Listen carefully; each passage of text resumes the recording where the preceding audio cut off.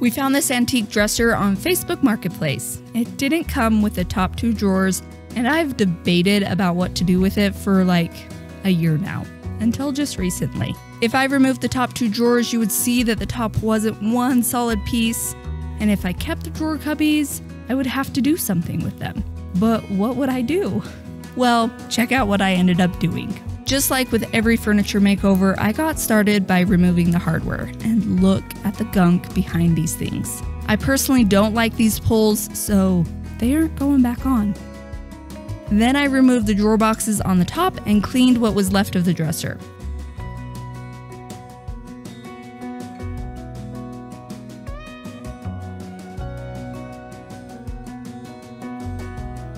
We sanded all of the gunk off of the drawers, filled in the scratches, fixed the keyhole, and filled in the old hardware holes. Then we cut a new top for the dresser, messed up, and had to cut off more. Then we added some detailing to the edges. And then we attached the new top to the dresser with some glue and brad nails.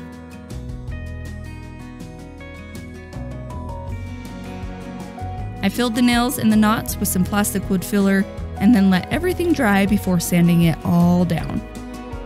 I brushed and rolled some black primer onto the dresser, hoping to fill in the open wood grain that I created by sanding the drawers down to raw wood in some spots, and to fill in any open wood grain texture on the top.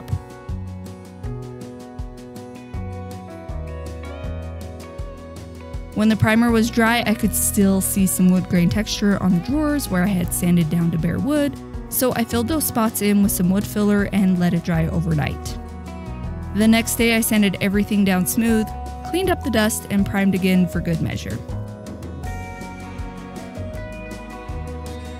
Then I sprayed 2 coats of Lilly Moon all-in-one paint in the color Wilderness.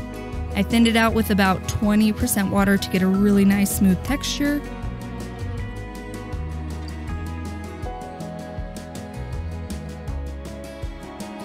And when it was dry, I drilled holes and put new hardware on. And here is what it looks like now. I absolutely love this color. Isn't it such a good shade of green? Overall, I love the new look. The details on the side of the dresser stand out more now, and I think it looks so much better without the drawers on the top. What do you think of the new look? Let me know in the comments. Are you confused and not sure where to start with your furniture makeover? Don't worry, I got your back. Click the link in my comment to download our free painting checklist so you can paint your furniture as if you hired a professional to do it.